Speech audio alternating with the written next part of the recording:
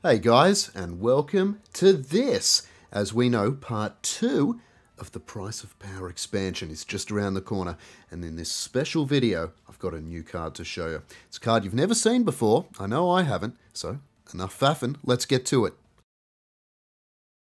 So here it is, guys, Wolf Pack. And no, I'm not talking about these guys. So what we have here is a 4-provision neutral unit card with a deploy ability, damage an enemy unit by 2.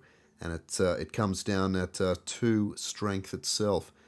Man, this is a very exciting, versatile card here, folks. So let me get this straight. Being neutral, we can fit this into any deck we please.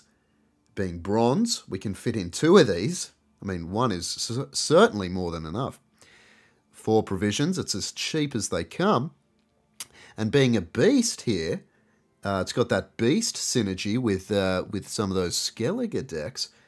Yeah, this is incredible. And just thinking off the top of my head here, being a pack, I wonder if there was a missed opportunity not giving it some sort of bonded ability if you get the pack together, you know what I'm saying? But regardless of that, whether that was some sort of oversight or not, I think this card is certainly strong enough as it is in its current form.